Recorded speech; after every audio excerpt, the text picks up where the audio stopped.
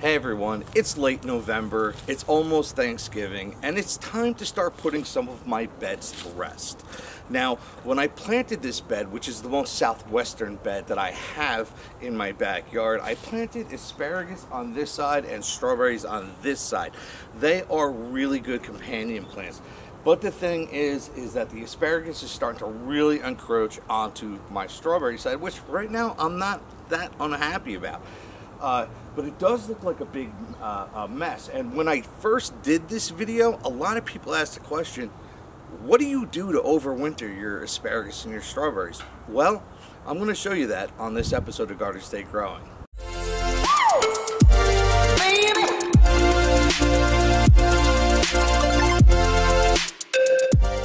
So on this side, as you can see, I have all my strawberries, and these were the ever-bearing strawberries that I got from Fast Growing Trees. I got them as crowns and I planted them. They did not produce the way I would have loved to this year, but I'm not sad about that. I think next year is going to be a beautiful harvest. And then over here is what we're talking about mostly, is the asparagus and what to do to overwinter them. I know. Alright, so for those of you who do not know, asparagus is a perennial that will grow back every year. This year I did not even try or taste any of these asparagus. I have the Mary Washington down over there, and then over here I have the Jersey Supreme and the Purple Night, I think it is. And I'm not sure on that third one. But anyway, so now we're saying, okay, so why didn't you eat any of them? Well, you need this plant to grow back at least 2 to 3 years before you start harvesting. On the second year, you could harvest a couple. On the third, you could do a lot more. By the fourth or fifth, you can go to town and have just beautiful asparagus all year long. And again, that is depending on the quality, the health, and the care of the plant. I know people that have, on their second year, got bushels of asparagus. So it is about how well you take care of it. But I did make the decision not to harvest any asparagus from this bed. And so now we're at the point where it's November 20th, and as you can see, I took off my jacket because it is really actually that hot today. And we're talking about what we need to do to overwinter this, to protect these plants from the cold and the frost and the snow. And a lot of people are really tempted to just go right ahead and, you know, grab their little clippers that they have and just start pruning these back. Now, in my opinion, that would be a big mistake. A lot of these asparagus ferns, as you can see here, are still very green. I mean, there are definitely some brown and dying, but there are still some tremendously green ones that are growing. And all of that photosynthesis that's going on in these green ones is still going to help to feed those roots.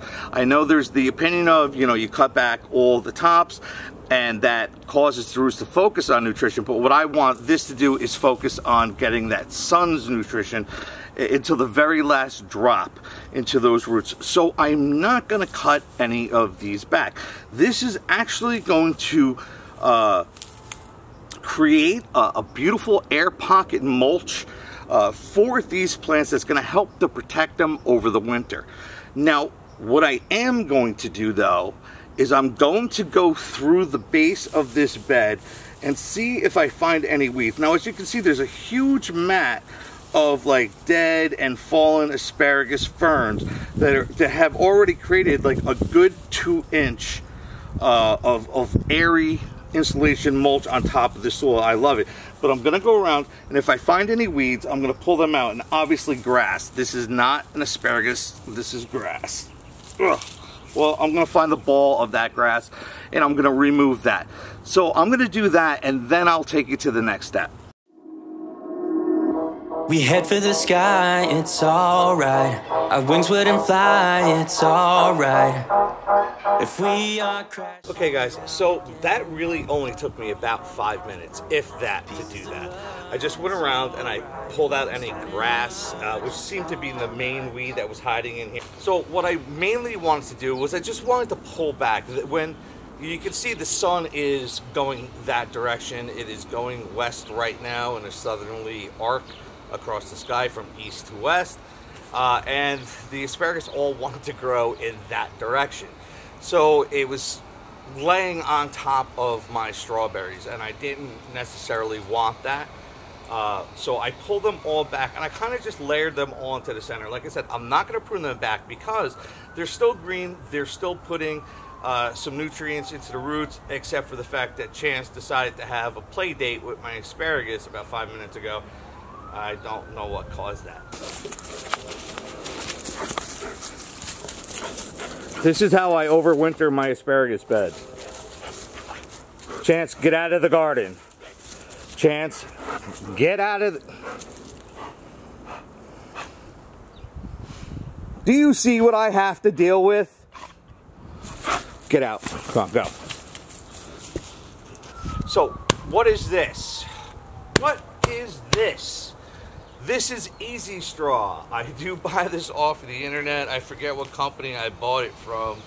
Oh, the Hardware Corporation. I think it was like Ace Hardware or something like that. Or, no, it was another hardware store. I'll try to put a link up or a picture at least so you can know where I got this from.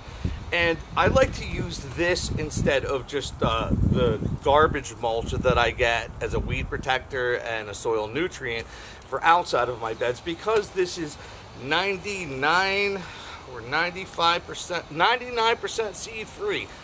That's what I want. I want protection of straw, but I do not want to add a whole bunch of weed seed to my garden beds. So I'm not going to just take this and cover the top. I'm going to actually take handfuls of this, and I'm going to gently layer it down on the base of all these asparagus plants and try to create, which is done for itself very well on its own by dropping these dead and falling off ferns here that look very typical to like dill, and creating a mat. I was very careful not to remove that when I was weeding. So I'm just going to go around. I'm going to take this and I'm going to apply it all around the bases of this, and I'm going to take it over. I'm going to do the same thing to my strawberries. I'm not going to cover my strawberries. I'm going to weed around them. I'm going to pull out anything, even though like some of the weeds that are growing is actually lettuce from the bed that's right next to it. I'm still going to pull them out because I really don't want them here. And then I'm going to take this and I'm going to layer that around. So the next time you see this bed is going to be the final product, and I'll tell you a little bit about it.